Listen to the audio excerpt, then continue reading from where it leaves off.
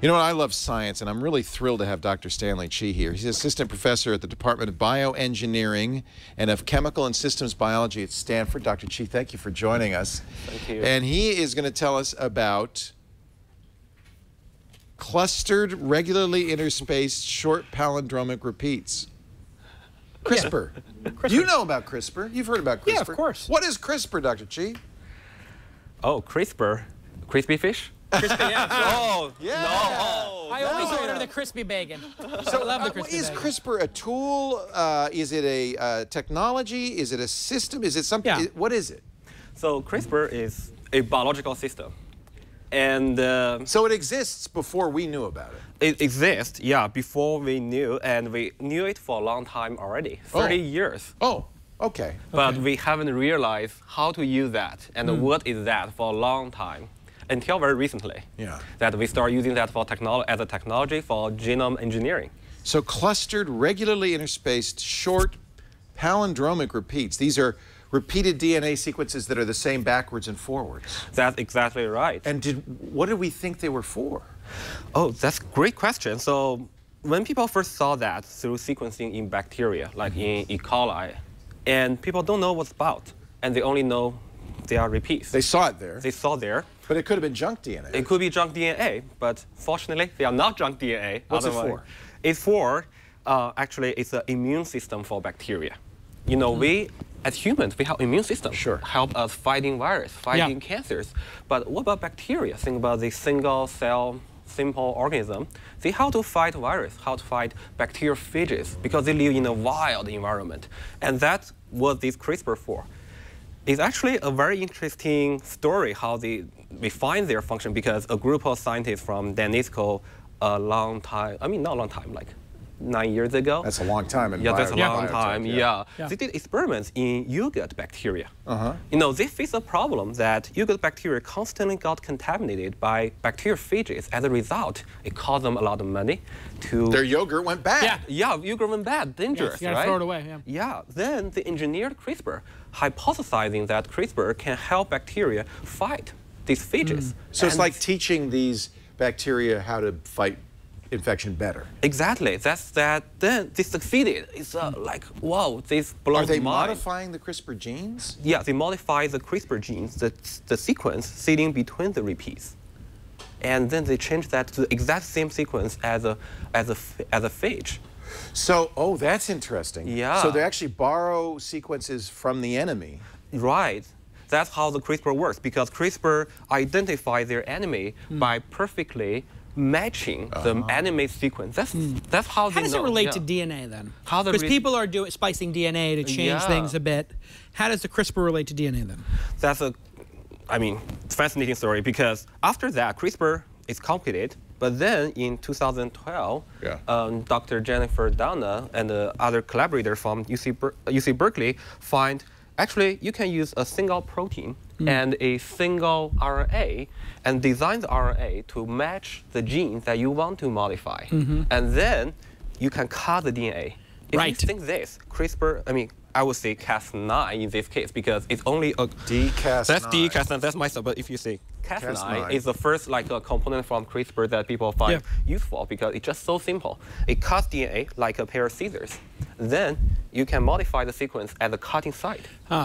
And so people are making hybrid creatures or hybrid plants. This is something that Monsanto does, right, on a pretty regular basis. There's genetically modifying food. Is this like that? You're splicing genes like that?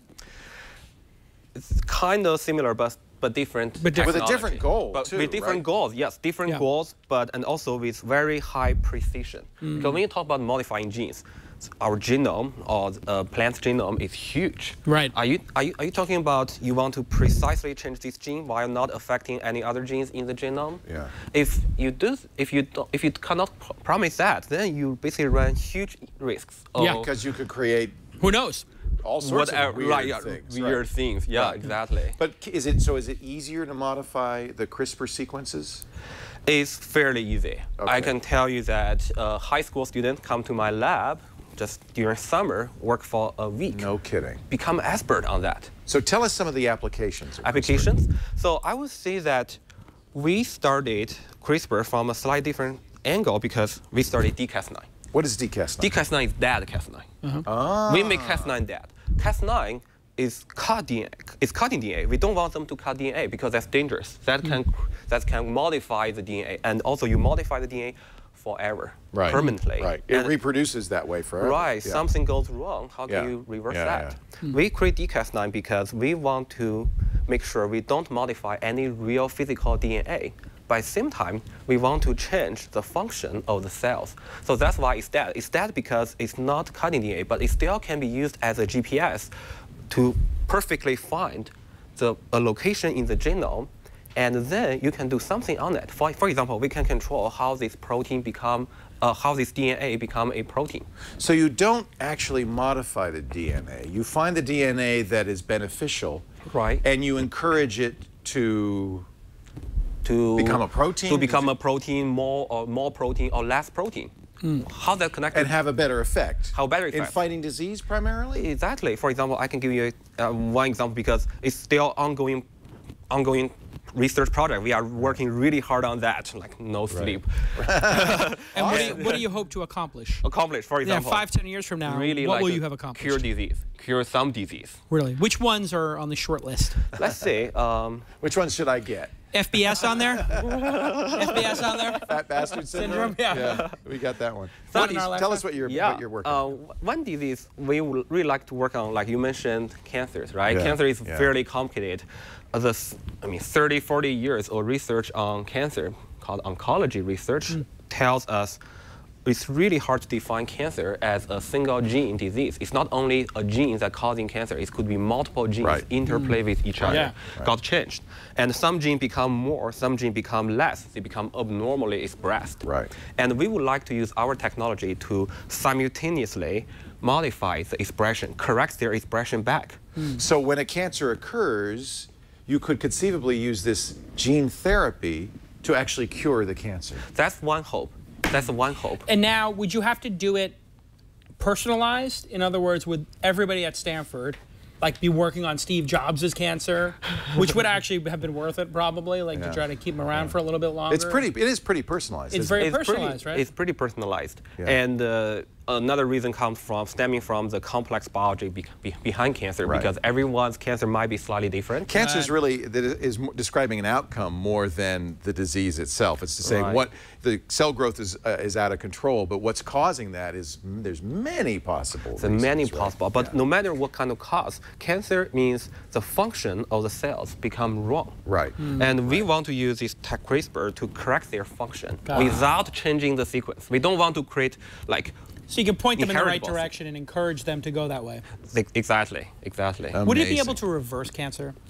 Like once cancer occurs, it could cure it. Yeah.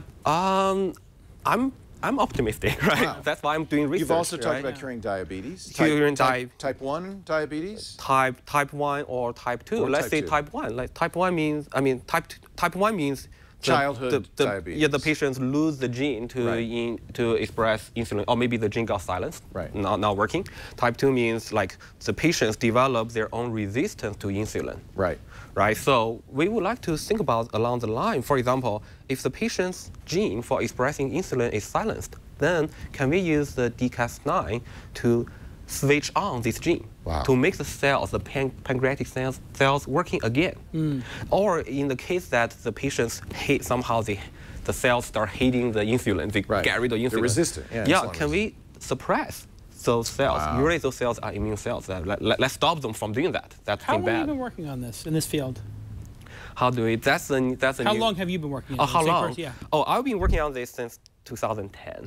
So how much, in terms of the progress in the last 6 years, where did you think we would be? How much, are we further along than you thought, or exactly where you thought we would be? In 2010, where did you think we'd be? Further along, or where we are, or? I think the field moves faster than everyone has imagined. That's what I want to hear. See, this is the good news. When I speak to a lot of people in your field, synthetic biology, a lot of different fields, they actually don't believe they've gotten as far as they have, which to me means whatever they're predicting they might be under-predicting, and it could actually impact people over 40, over 50. They might actually catch the tail end. Might not be too late for us. We might not. For you, it's not, but for me, it might not be too late. It feels like. Can you hurry up? In fact, we'll let you go, Stanley. You get got back stuff to work. do. Oh, thank you. I got back to keep working on the research. It's Dr. Stanley Qi, assistant Sleep is professor optional. Sleep is optional. in the Department of Bioengineering and of Chemical and Systems Biology at Stanford, doing fascinating work. Where can we learn more? Is there a website for Cas9?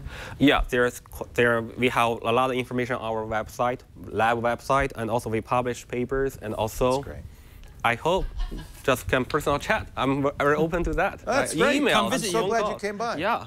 And, is there a publication that you read? Like, is there like a what do you CNET read of for this? Yeah. Like, if we wanted to like start reading about it and get more, like, is there like a newspaper about this, or a magazine, or a website, a blog? There are quite some reports. Which one? The FBS Times, really big. Times, yeah, amazing. fantastic. For example, there is a new article about the non-editing based genome engineering technology on the Atlantic, so you can possibly At the Atlantic. Atlantic, yeah. The Atlantic. Fascinating publication. stuff. Great. I'm so excited about Keep this. working. Thank you. And keep up the good work. If next time you come back, you could just cure me.